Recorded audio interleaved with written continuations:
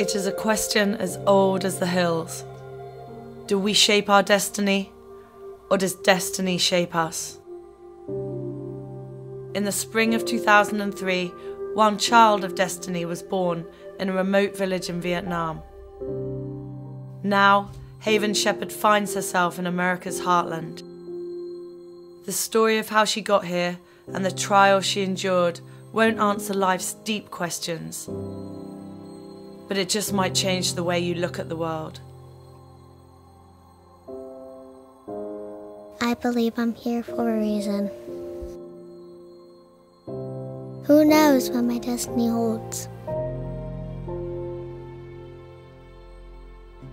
Haven was born, Phung Thuy Do was her Vietnamese name, and she was born to parents that had been married to other people. They had had an affair and had her. And it actually was a tragic love story. They loved each other very much, didn't feel like there was any hope of them being together, and they decided to commit a family suicide. And so they strapped bombs onto themselves and held her.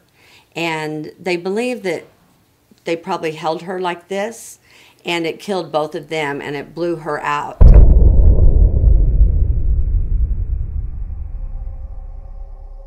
And then later they had to amputate her legs to save her life. We just decided that we could do the paperwork and bring her home. We went up into the mountains, into the jungle, and it truly is just like on the movies that you see. I mean, it's a jungle, and then all of a sudden we were there.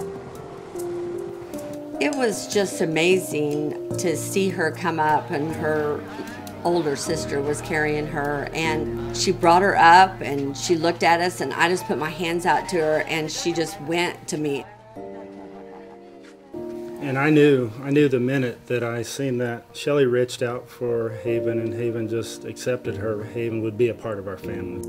We just had an immediate connection. She just looked at me, and it's like she understood that we were there to help her and that she was supposed to go with us. Once home in Carthage, Missouri, Haven fit right in with the Shepherd's 6 other children. As the years passed, Haven was just a regular kid, doing things that all young girls like to do. No one really gave a thought to the fact she was adopted or different. One of the things that surprised me the most about adopting Haven is the little things that she did that are just the same as all of us girls. And we're all pretty strong-willed women, and Haven came into our family, and we'd look at her and be like, I can't believe she's not blood related to us, because she is a shepherd girl. And I think that's really cool, that even though she's born in Vietnam, that she is a shepherd. Haven had seen all of her sisters run track in high school, and some went on to run in college. And so it was her time, finally, to get to run in her little elementary field day track meet. And so she starts to run, and she's really honestly running faster than I've ever seen her run. And she gets going too fast, and her nose gets out too far, and her chest gets out too far. And all of a sudden, she just lays out and just falls flat on her face, and all the kids run past her. My heart broke that day, even though I acted tough and said, you have to get out there and try again.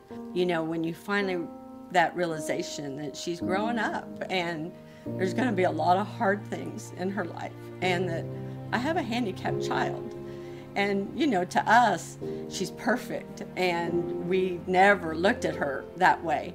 But just that realization is that she's going to have some hard times, and I have to prepare her for that.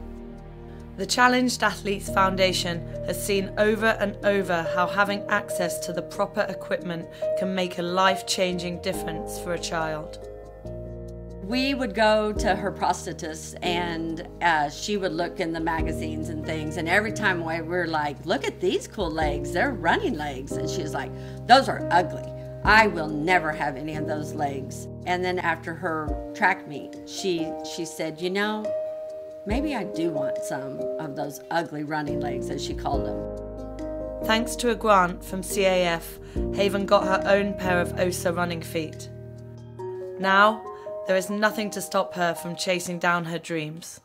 I don't think they're so ugly anymore. By being involved with Challenge Athletes Foundation, she just began getting to meet other kids like her. She began to reach out to them and show them what she could do and help them. And that's what Haven loves to do. That's who she is. And so we've just began to see her confidence build. And this coming year is the first school track meet that she'll have gotten her running feet. Haven can be a champion, whether she wants to continue the family tradition of running for the Carthage Tigers or to blaze her own trail for others to follow. Oh, I'd love to have Haven on my track and field team. She's an inspiration to anybody that would be around her, and has already battled through enough situations in her own young life that I think it would be an opportunity for the kids to kind of gain some insight on mental and physical toughness, and they might not have as many excuses if they were doing the same workout with Haven as they would if she was not there. I think it's really cool to see a young person like that just change somebody else's life, and I look forward to seeing what her destiny really is. I just love her. I love her to pieces. I literally get up every morning and thank God that she is my child every day. And that's a miracle. I believe I'm here for a reason.